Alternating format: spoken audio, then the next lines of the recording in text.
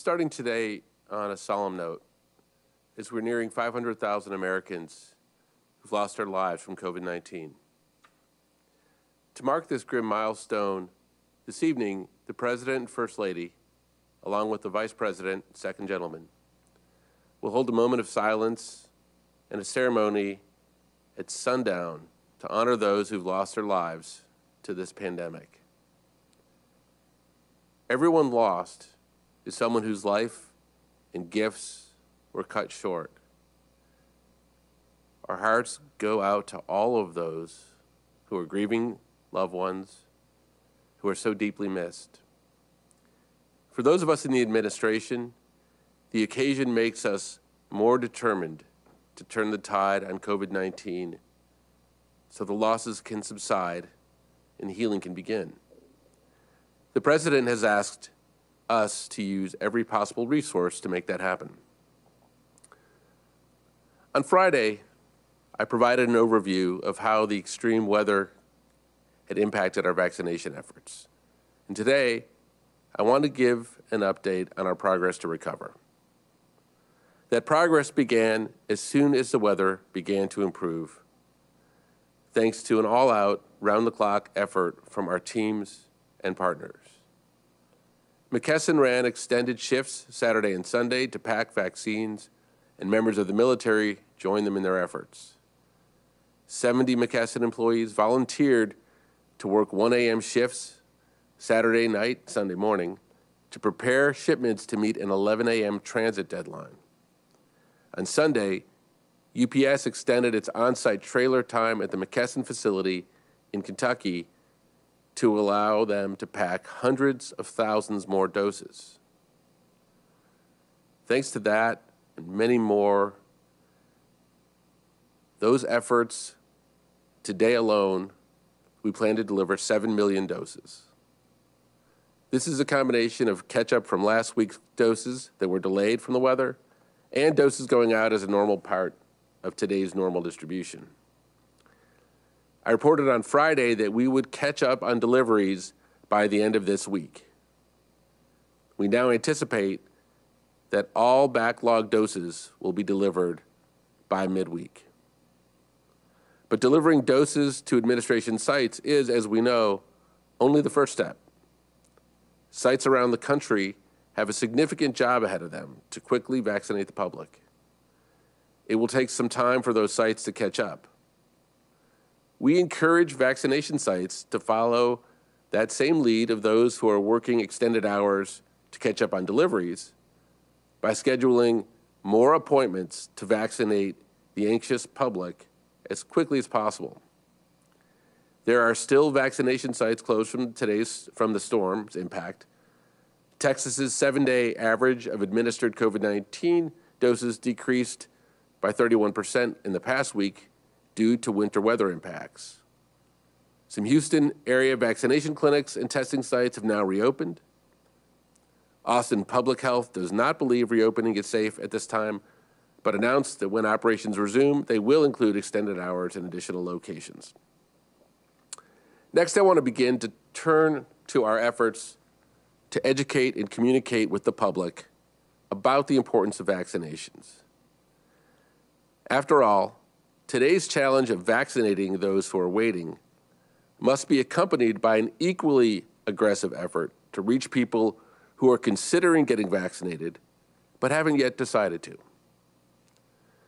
We are so fortunate to have highly effective vaccines and safe vaccines, which makes the conversation with the public a much more straightforward one. So let me tell you a little bit about the 3 stages of our approach to communication. For the last month, we've been in the first stage of this work. That first stage has entailed a significant number of activities, listening to the public's concerns, hearing from experts, testing how different audiences react to different methods of communication and different messengers, and ensuring that we can provide clear answers that the public deserves. Today, we begin a second and more public stage, engagement with key stakeholders. The COVID team has begun meeting on an ongoing basis state and local health leaders, nonprofits, businesses, and unions about the pandemic. We've held more than 100 one-on-one discussions with these groups and will continue this engagement throughout the response. Now, to continue to inform our efforts around vaccine confidence, over the next 2 weeks, the White House, along with CDC and HHS, will host a series of listening sessions with key stakeholder groups. These meetings will be led by Dr. Nunez-Smith, who is leading our equity work. These conversations will focus on how to strengthen vaccine confidence and how to eliminate barriers that underserved communities are facing to vaccinations, like paid leave, transportation, and scheduling. The meetings are kicking off today with a conversation with key leaders in the African American community. And throughout the week, we'll be meeting with Latino groups, faith leaders, and members of the rural community.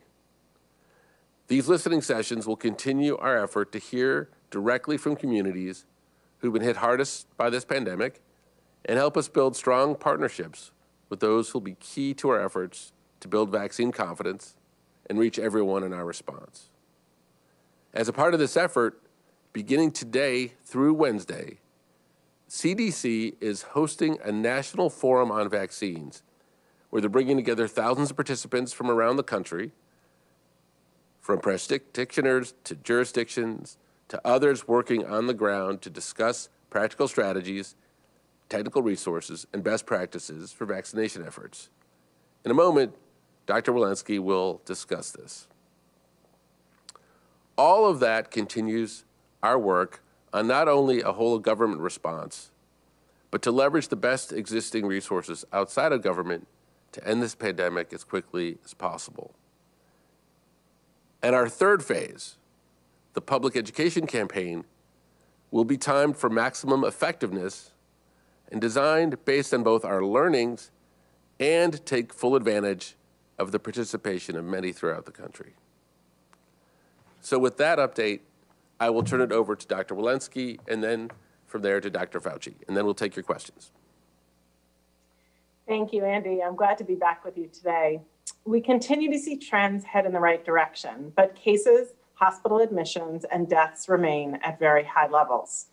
COVID-19 in the United States has been declining for 5 weeks, with the 7-day average dropping 74% since the peak 7-day average on January 11th. The current 7-day average, approximately 66,000 cases per day, is similar to that seen during last summer's peak. Cases remain significantly elevated. And the 7-day average for new hospital admissions, 6,500 a day, reflects a 60% decline since the peak 7-day average on January 9th. The lowest the 7-day average in the hospital admissions since last fall. The number of reported deaths also continues to decline, with the 7-day average slightly more than 1,900 deaths, dropping 39% compared to the prior 7-day average. This is the lowest since the beginning of December.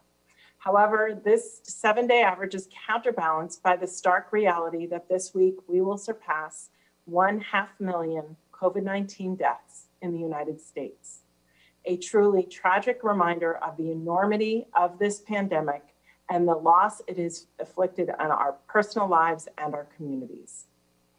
While the pandemic is heading in the right direction, there is still much work to do. One area that is particularly important is getting students back to in-person instruction while protecting teachers, students, and staff. A little more than a week ago, we released our operational strategy for opening K-12 schools. This strategy provides the long-needed science-based roadmap to help schools open safely and remain open for in-person instruction. Since the release of this strategy, we have been working closely with the Department of Education, public health partners, and education partners, including teachers and other school staff, to increase awareness of the guidance and to support its use in ongoing discussions and planning efforts for school reopenings. The goal is to achieve the reopening of schools safely. In addition, we continue to study COVID-19 spread in schools to identify the factors that contribute to outbreaks and steps that can help prevent spread in schools. Today, CDC published a concerning report in the Morbidity and Mortality Weekly Report that details an investigation of COVID-19 spread in 8 public elementary schools in a single school district in Georgia during a period of high community spread. In the report, researchers identified 9 clusters of COVID-19 cases involving 13 educators and 32 students at least 6 elementary schools. In 2 of these clusters, COVID-19 was spread first from educator to educator and then from educator to student. These 2 clusters accounted for half of all the school-associated cases. Across the 9 clusters, educators played an important role in the spread of COVID-19 in the schools.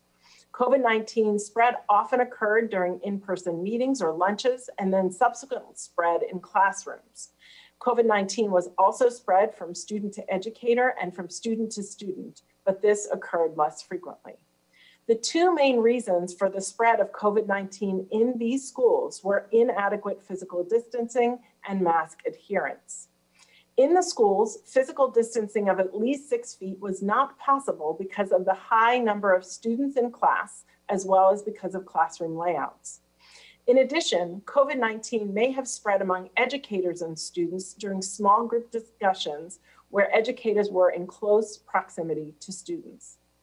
Although the school's district mandated in-classroom mask wearing except while eating, and mask wearing was reportedly high, the study found that there were instances where lack or inadequate mask wearing by students occurred. In these situations, lack of physical distancing likely increased the risk of spread. In addition, students ate lunch in their classrooms, which may have also contributed to spread. These findings underscore the importance of strict mask adherence to the 5 key layered mitigation strategies outlined in the CDC's K-12 operational strategy. In particular, universal mask wearing, physical distancing of at least 6 feet, and using cohorting or podding of students are important to minimize spread throughout the school environment. This is especially true for schools that have high rates of COVID-19 in their community. As we have noted, distancing requirements, which we recognize are very challenging, can be relaxed as community rates come down. It's also worth noting that approximately 60% of close contacts of the cases agreed to be tested for COVID-19. And for those who were tested, testing took 5 to 7 days, a delay that makes it incredibly difficult to rapidly contain spread. These findings highlight an additional key mitigation strategy recommended in CDC's school guidance: the need for diagnostic testing and rapid and efficient contact tracing in combination with isolation and quarantine in collaboration with the health department. The findings also highlight the importance of scaling up vaccination efforts across the country, including the continued need to prioritize teachers and other school staff for vaccination as part of the frontline essential workers, consistent with the recommendation of the Advisory Committee on Immunization Practices. CDC's operational strategy specifically includes vaccination for teachers and school staff as an additional layer of protection that can be added to the 5 key layered mitigation strategies. Finally, I want to emphasize that while CDC's operational strategy does provide for in-person instruction during all levels of community spread, the safest and quickest way to open schools and keep them open is to have as little COVID-19 in the community as possible. Enabling schools to open and remain open is therefore a shared responsibility. Encouragingly, consistent with the recent declines in COVID-19 cases in the United States, the percentage of counties with the highest level of COVID-19 transmission continue to drop, declining from approximately 90% when we released our school guidance about 10 days ago to 60% as of yesterday. Now, approximately 18% of counties have COVID-19 levels at the low or moderate levels, that's consistent with full in-person learning for all K-12 schools in CDC's guidance. And 22% are at the substantial level, consistent with hybrid learning or reduced in-person attendance for all K-12 schools. For the 60% of counties that remain in the red zone, the counties with high transmission, we encourage at least the K-5 students to return to school in hybrid or reduced in-person attendance. And for middle and high school schools virtually, only unless they can strictly implement mitigation measures and have few cases. Schools that are already open should continue to provide in-person instruction as long as cases are low and they strictly use mitigation measures to keep them low. I hope these findings serve as a catalyst to each of us to continue to do our part to drive down the number of cases and reduce the spread of COVID-19. I know this is not easy, and so many of us are frustrated with the disruption the pandemic has had on our lives and our children's education. But working together as a nation, we can turn the tide. Finally, I want to share some news about our virtual National Vaccine Forum that kicked off this morning. I'm excited to share that we have over 11,000 participants from 6,000 organizations across all 50 states, nearly all territories, and 128 tribes and tribal organizations. Over the next 3 days, these participants will share information and best practices on how to build trust and confidence in COVID-19 vaccines, use data to optimize vaccine implementation, and provide practical real-world experience on how to increase vaccination capacities in our communities. I encourage each of you to watch the live stream plenary sessions throughout the day and get engaged in your community vaccination efforts. Before I turn to Dr. Fauci, I want to reiterate to everyone to continue to do your part to protect yourselves and each other by wearing a well-fitting mask, staying 6 feet apart from the people you do not live with, avoiding travel in crowds, washing your hands often, and getting vaccinated when the vaccine is available to you. And now I will turn it over to Dr. Fauci. I look forward to your questions. Dr. Fauci? Thank you very much, Dr. Walensky. I'm going to talk for a few minutes today on updating you on where we are on some selected therapeutics for COVID-19. So if we can move ahead to my first slide.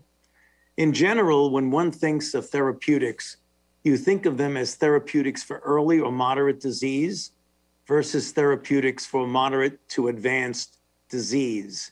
Clearly, the strategy early on is to block the replication of virus and prevent it from going from the upper airway to the lungs and other organ systems.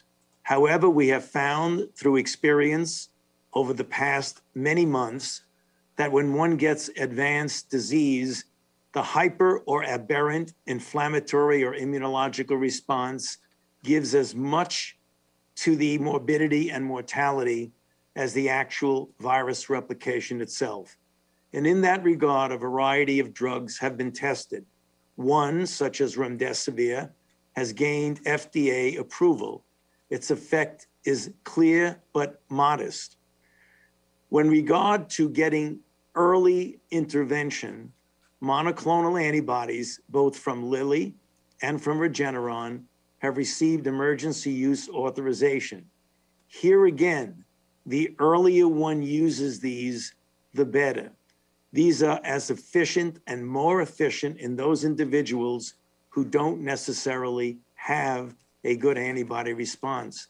The same can be said of convalescent plasma, which has also earned an emergency use authorization. Again, because of the variability in the titer of antibody in various plasma aliquots.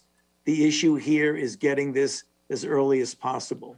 There have been a number of trials of a variety of antivirals or other agents that are off the shelf that have not been targeted. I'll get to targeted intervention in just a moment. And then hyperimmune globulin is also in clinical trial, and we await the results of all of these. With regard to therapeutics for advanced disease, as I mentioned, that is generally aimed at blocking an aberrant inflammatory or immunological response, as well as other pathogenic mechanisms which are not necessarily that well understood. We have dexamethasone, a drug approved for many, many, many years, is the standard of care for advanced disease, particularly people in the hospital on respirators and or requiring high flow oxygen. Baricitinib and remdesivir have earned emergency use authorization, and a number of immunomodulators, including those that block a variety of cytokines and cytokine receptors, are currently in clinical trials. Can I have the next slide? The bottom line of what we need to do looking forward, and the clear need in this, is the development of potent antivirals directly acting on SARS-CoV-2, very similar to what was done with the highly successful drug development program for HIV, as well as for hepatitis C. And what I refer to is the future development of therapeutics will be based on the identification of vulnerable targets in the SARS-CoV-2 replication cycle and the design of drugs to inhibit these vulnerable targets. As I mentioned, we are beginning this, and this is going to be the direction of the future. I want to point out to the group that the NIH in April put together a treatment guidelines panel that is a living document of clinicians and people involved in the care of SARS-CoV-2 infected individuals who analyze the literature as well as the now very common preprint literature and update it meaningfully in very frequent intervals. It is a living document. As I mentioned, there are 47 voting members of this. And since this was put online in April of 2020, easily accessible by COVID-19 treatmentguidelines.nih.gov, there have been over 11 million hits to this. The reason we feel this is important, and I want to again bring it to everyone's attention, is that it is an easy way to get experienced clinicians to analyze data that's already in the literature, as well as data that is in preprint form and involved in just clinical experience. It has been very advantageous to clinicians, not only in the United States, but worldwide. And if I could have the next slide, finally, I want to just bring to your attention something that the FDA has done today in having a press briefing, I believe, at 1:30. I want to bring it to your attention because although they delineated the aspects of it, I want to make sure everyone is aware of the very important work that the FDA is doing.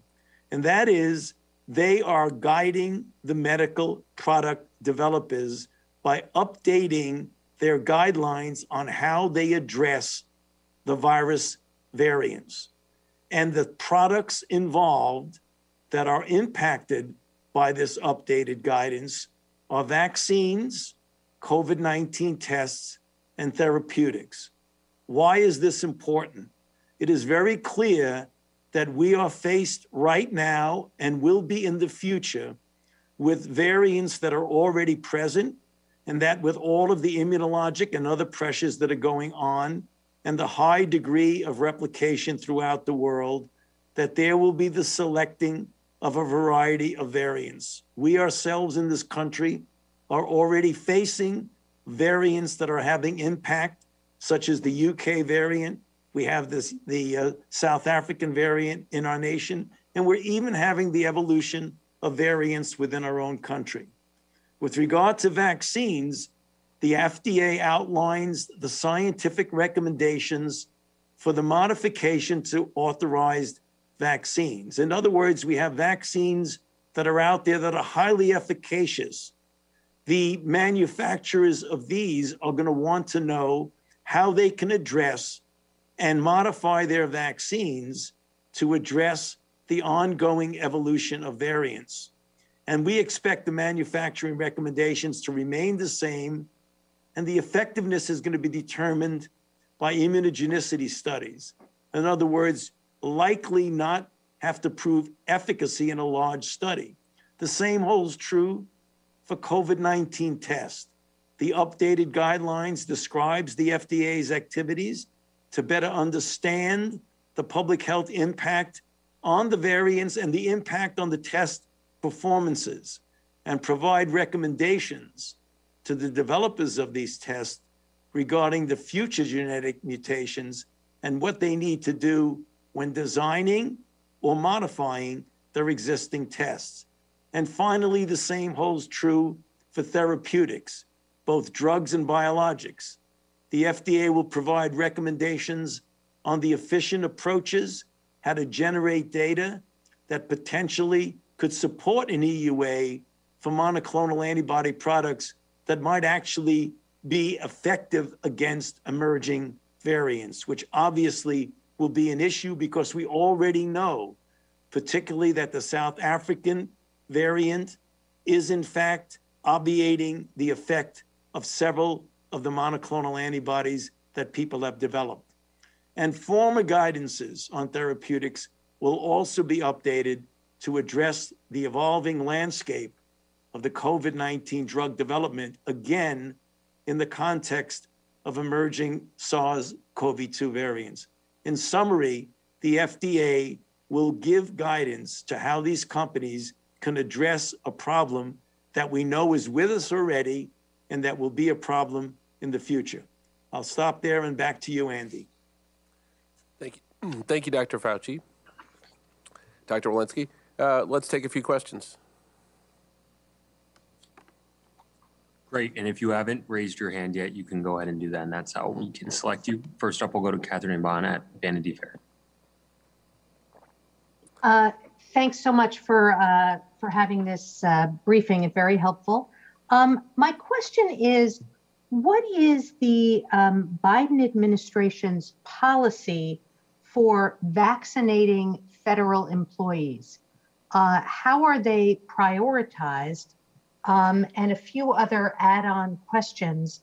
Do you know if the Biden administration's policy contrasts with that of the Trump administration regarding who was vaccinated when?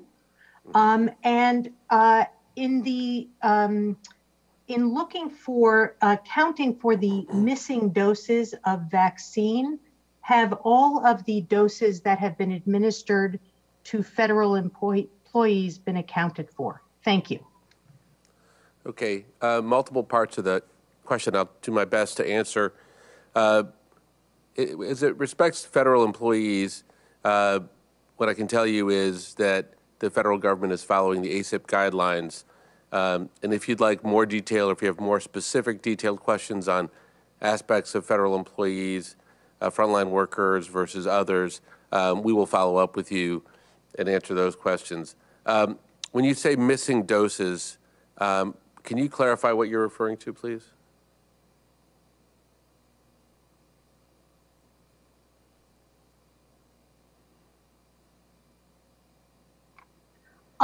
Yeah, Dr. Walensky had spoken some time ago about vaccine doses that could not be accounted for. And there was a question of whether that was due to a lag of reporting from the states to Tiberius. And my question is, have all of the doses that have been used for federal employees been fully accounted for?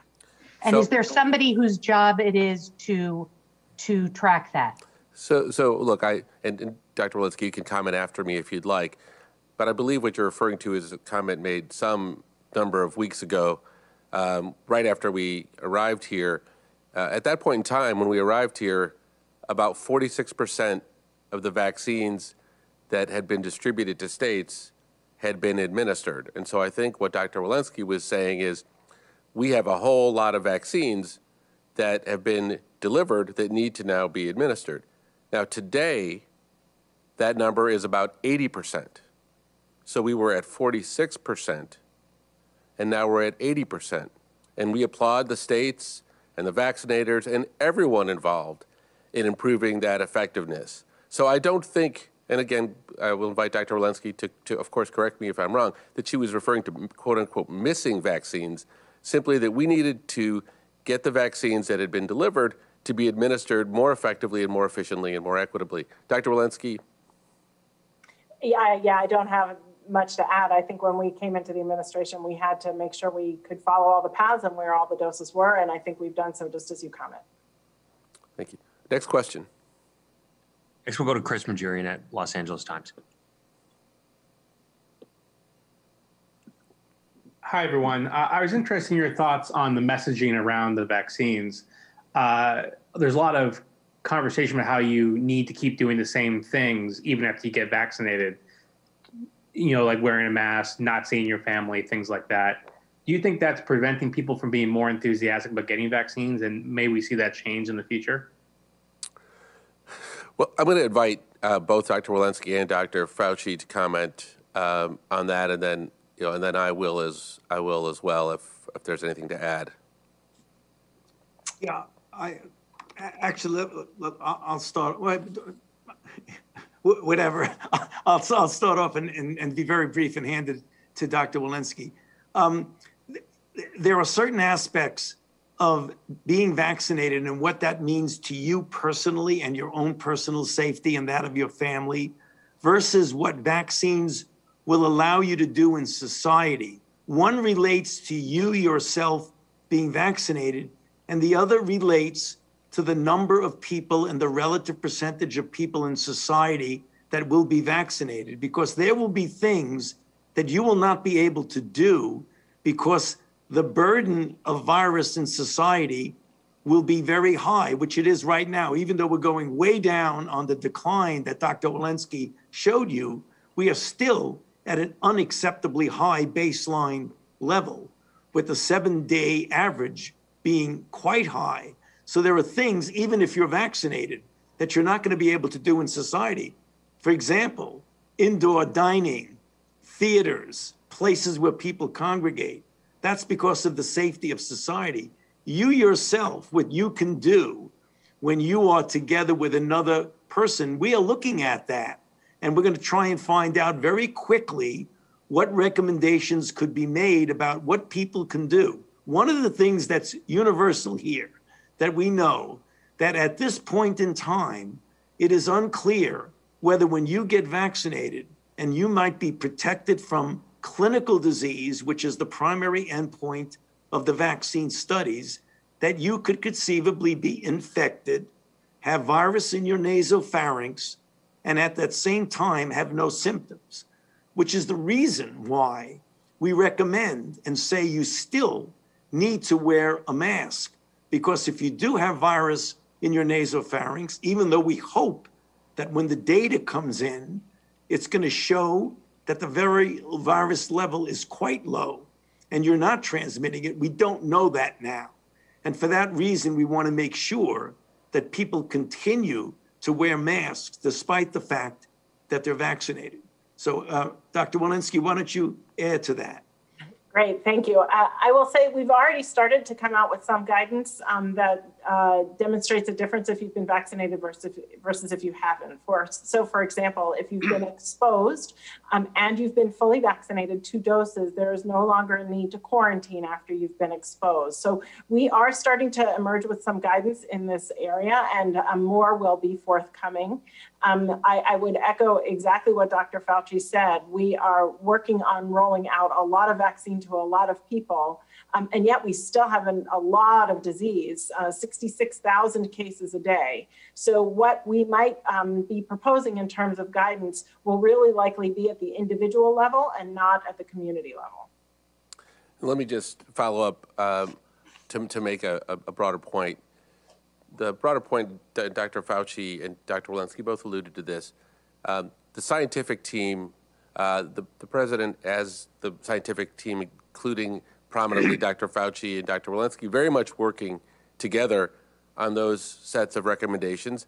And I think it is in our interest to make sure they release information based on data, not on, to the tenor of your question, trying to convince the public of something that isn't necessarily based on data. I think that you will hear that consistently from this administration. I will tell you that people are interested in taking the vaccine in large numbers for the same reason people are interested in taking the vaccine for MMR and for the flu, because they want to live. They don't want to be sick and they don't want to die. And that is a very important benefit that people don't often talk about quite as much, but that the public, we believe, clearly understands.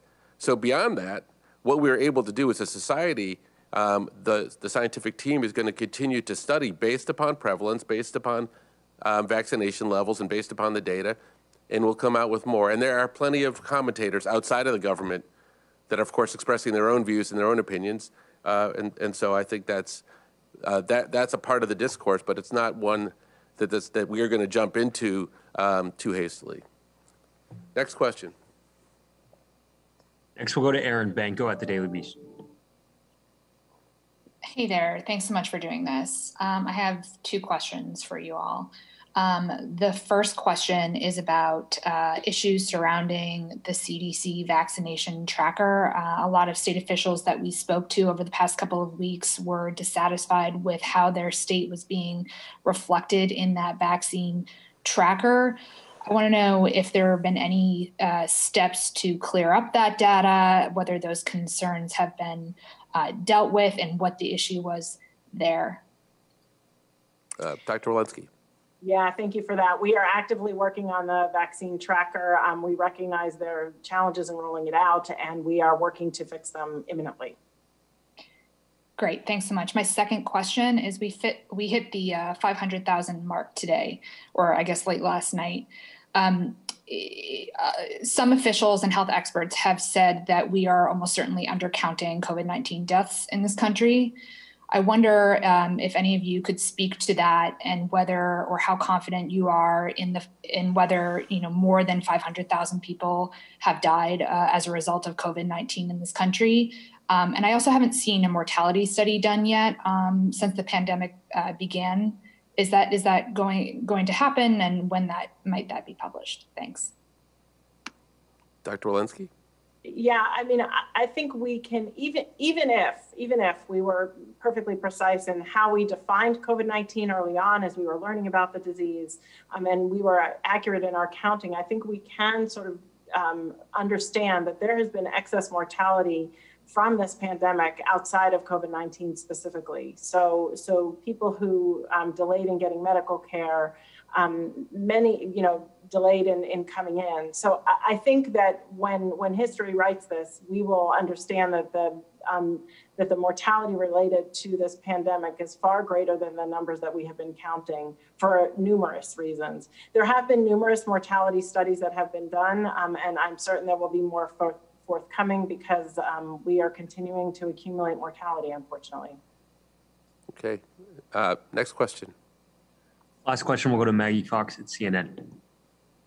Thanks very much. Can I ask about the Johnson & Johnson vaccine? If it wins emergency use authorization, what are the plans for distributing the initial supply? Have you got a number in mind for how many doses you think you'll have? And will they go to the states? Will they go to retail pharmacies? Will they go to some of these independent retail pharmacies? Can you talk a little bit about what your plans for that are?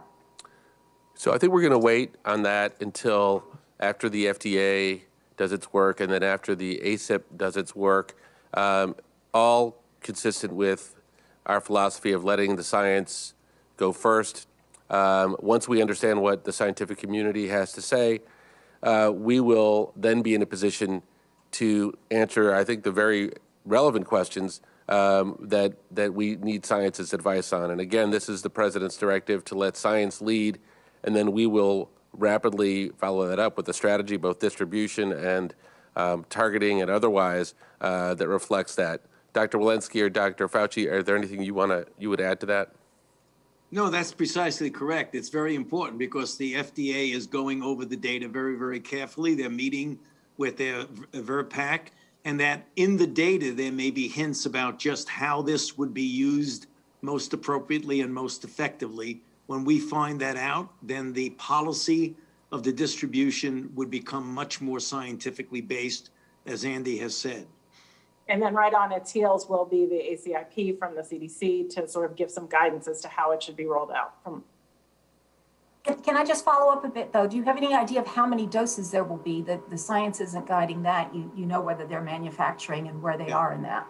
Yeah. No, they've been contracted for 100 million doses, which we will hopefully get by the end of June, the beginning of July. The rollout of that, there will not be a lot of doses right on the heels of the EUA, but that will accelerate as we get into the months towards the contractual arrangement of when 100 million doses will be given. Yeah, and we'll be speaking to that also. But again, we're going to wait for the FDA and the ACIP to do their work, and then I commit to you, you'll be hearing a lot more, presuming that the EUA is granted, and we're not, of course, going to take anything for granted, but presuming that that happens, I commit to you, you'll be hearing a lot more about all of those topics. I want to take the opportunity again to thank you for listening in to the briefing, and on this solemn day to encourage you to watch the President's remarks this evening with the Vice President, the First Lady, and the Second Gentleman, to remember the 500,000 people that we've lost. And we will look forward to bringing you more information later in the week, of course. Thank you.